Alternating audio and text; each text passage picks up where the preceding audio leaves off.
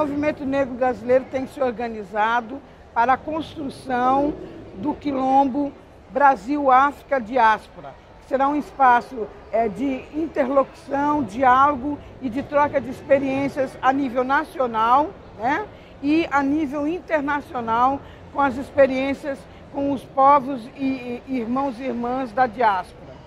Agora, dia 24 e 25 de março, no Rio de Janeiro, nós estaremos fazendo o seminário que tem como tema o racismo ambiental e o que é desenvolvimento sustentável para as comunidades negras, né? E como que se dá essa relação a nível internacional, porque aqui no Brasil a maioria da população negra vive, mora e sobrevive nos espaços urbanos das grandes cidades, enquanto que na África, em alguns países da diáspora,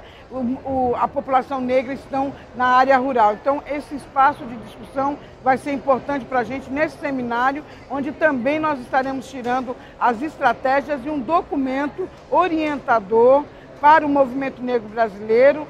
e pensando a nossa relação internacional e nosso diálogo internacional. Então, essa construção vai ser importante a partir da ótica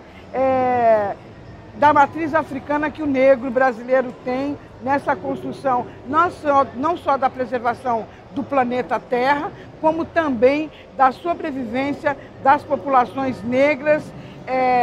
e, de uma certa forma, das populações mundiais no geral.